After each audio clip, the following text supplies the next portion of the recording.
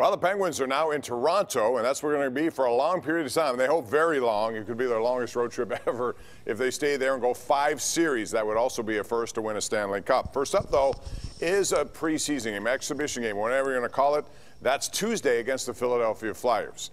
So, Chris, I'll start with you on this one. How would you approach this if you're Mike Sullivan, specific to goalies and also your roster? How many guys would you let play in that game, knowing that it's the Flyers, knowing that they've had a history? And what kind of game do you expect? As far as the goalies go, I would still give Matt Murray the net and see what happens, because I feel like Tristan Jarry's performance was good enough, and Sullivan has shown a willingness to kind of roll the dice with a mostly untested goaltender, relatively speaking, like he did with Murray in 2016 in the playoffs. If he needs to go to Jarry because Murray gives up 5 goals in this exhibition game, so be it, but that's how I'd handle that. As far as playing any other stars, though, man, wouldn't you like to say that everybody involved here is going to play this like a get our sea legs under us and get ready for the real stuff that matters? But in reality, it's the Flyers, and though they're not a goon squad anymore, they're still the Flyers. I wouldn't be shocked at all if some guys were taking runs at Crosby and Malkin and players like that. So I would be hyper vigilant, hyper cautious, and really think hard if I were Mike Sullivan about whether or not I wanted to ice my best players for this game. You know what? I'll make this easy, simple, and short. I play Matt Murray in net. I don't play my top 6 forwards. That's it. Not against this team. I think they're getting their legs under them will happen with Montreal. It's a beatable team. Even if it goes 4 games, they'll be able to figure things out. I actually like the fact that they're playing in this first round. I would not play anyone against the Flyers. I want to see what the younger guys have, but I do want to see what Matt Murray can do. So I would play him in net. Well, I think they're going to split their goaltenders. I think it's the best way to go. And I also think you're going to see everyone. Maybe not Crosby because he hasn't, but I think you're going to see everybody. And you'll play a lot of guys. You can control their minutes and all that stuff. But I think Mike Sullivan is going to do it. Now, let's talk about when this playoff begins. Rich, it's a best of 5. It begins on Saturday. All 8 p.m. games, by the way, which tells you how popular Montreal and Pittsburgh is. But it's essentially, can a hot goaltender beat a far more talented team?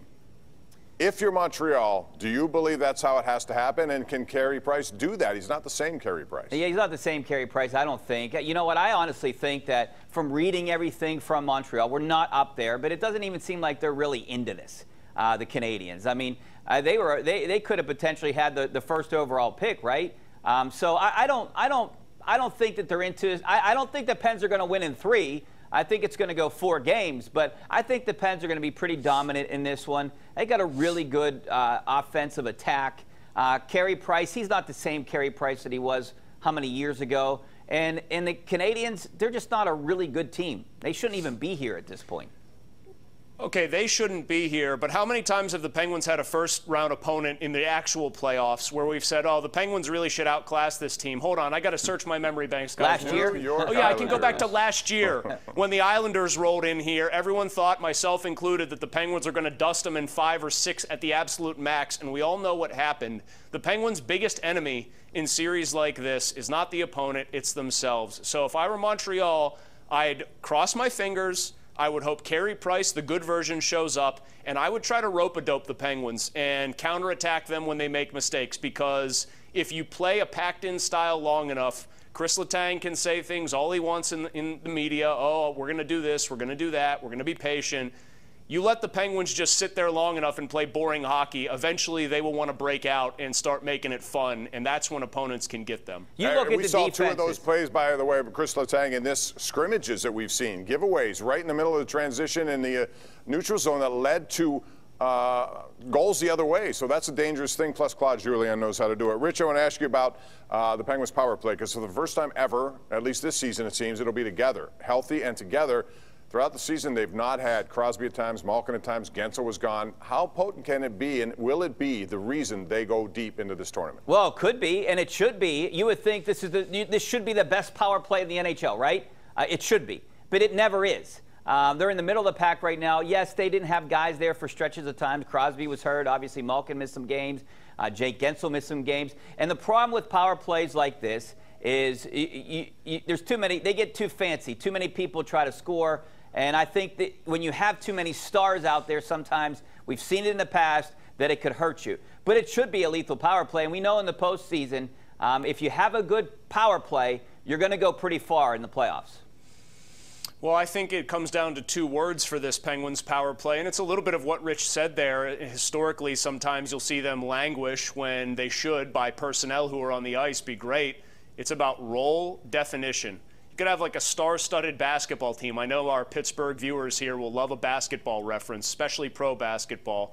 But if you don't have a point guard, if you don't have everybody sort of knowing, hey, this is what I'm supposed to do, this is my role on this team, and for the power play, it's this is my role on this power play, you're going to get muddled, you're going to get guys trying to make perfect plays, and you're going to end up not having success. If they have an idea of what they are, what their identity is going to be with the man advantage, then the talent should take over. But we know that that doesn't always happen. Chris, you're exactly right. When you talk about a point guard, the point guard for this power play is Chris Letang, and the guy loses his mind half the time. He's still very good at it, and I love him out there. Now it's time to go around the horn with this week's Smooth Moves, brought to you by Pittsburgh's largest supplier of the smoothest granite, marble, and quartz countertops anywhere. Armina Stone. Guys, make it quick. Your smooth move. Rich, you first. Well, I'm going to go with Derek Shelton. Gets his first ever win as a manager. He posted a nice picture on Twitter holding up the lineup card. So congrats to him. And that's my smooth move of the night. Derek Shelton times two here, but my smooth move for him is very smoothly pulling up that mask so he could go yell at the umpire. That is how arguments go in the COVID world. Thank you, Derek Shelton, for setting kind of an example for managers throughout the league. All right, Smooth Moves brought to you by Armina Stone, Pittsburgh's largest supplier of the smoothest granite, marble, quartz you will find anywhere. Check them out at Armina Stone. When we come back, we're going to check out the NFL. Training camps are ready to roll next.